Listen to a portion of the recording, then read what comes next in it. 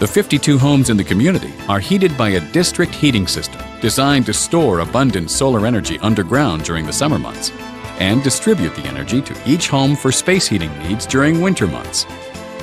The system is unprecedented in the world, fulfilling 90% of each home's space heating requirements from solar energy and resulting in less dependence on limited fossil fuels. Space heating consumes the largest amount of energy in Canada's residential sector. Most extraordinary about homes in the Drake Landing solar community is that 90% of space heating needs are met with solar energy. This is achieved through an innovative solar district heating system that connects to each home. All homes are equipped with a specialized air handler unit, replacing the need for a conventional furnace. The air handler consists of a fan coil, forced air ductwork, and a heat recovery ventilator. To increase the temperature in a home, the homeowner uses a common thermostat. Raising the temperature on the thermostat opens a valve that allows hot water to flow from the district heating loop through the coil. The fan blows air across the hot coil, heating the air and distributing it throughout the home in high-volume, low-velocity ductwork. The heat recovery ventilator exhausts warm, moist, stale air from within the home to the outside and preheats cool, fresh incoming air.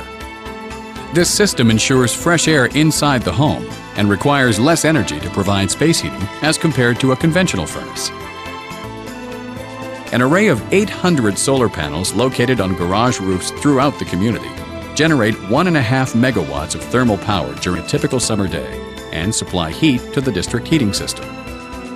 From sunrise to sunset, the solar panels absorb the sun's energy and heat a glycol solution running through an insulated piping system that connects the array of collectors. The heated glycol travels along the roof overhang down the end of the garage and underground through a shallow buried trench system until it arrives at a heat exchanger within the community's energy center. Here, the heated glycol passes through the heat exchanger, transferring heat to the water stored in a short-term storage tank. The glycol solution carries on through its loop back to the solar collector system. From the short-term storage tank, the heated water is distributed to the borehole thermal energy storage system.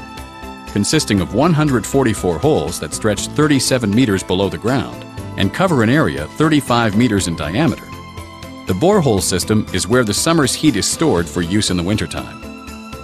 As the heated water travels through the pipework, heat is transferred to the surrounding earth. The temperature of the earth will reach 80 degrees Celsius by the end of each summer. To improve the insulation properties of the earth and keep the heat in, the borehole system is covered with sand, high-density R40 insulation, a waterproof membrane, clay, and other landscaping materials. The water completes its circuit of the borehole system and returns to the short-term storage tanks in the energy center to be heated again and repeat the same process. When winter arrives and heat is needed for the community, the heat in the borehole system is distributed by water back to the energy center and then through the district heating loop to each home. A community built with integrity, innovation, and vision.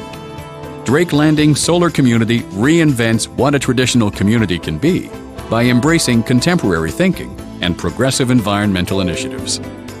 We depend on the natural resources that nature provides for us: clean air, water, and energy sources. Choosing a greener future ensures that there'll be resources left for future generations.